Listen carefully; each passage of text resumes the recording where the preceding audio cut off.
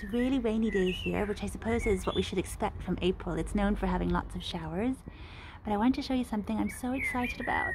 This is my Kiwi Berry plant, Isai. And it is full of fruiting spurs.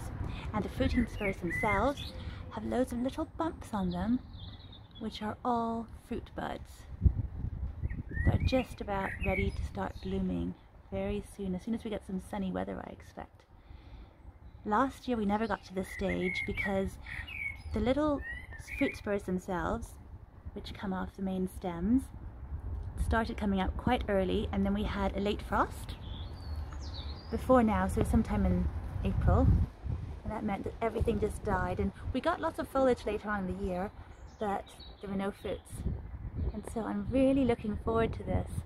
The very first year we did have some fruits, and they're these lovely little grape-sized kiwis, just miniature ones, look exactly the same as regular furry kiwis, but they're a lot sweeter, a lot smaller, and they haven't got the fur on them, so you can just eat them whole, skin and all, just little green skinned ones.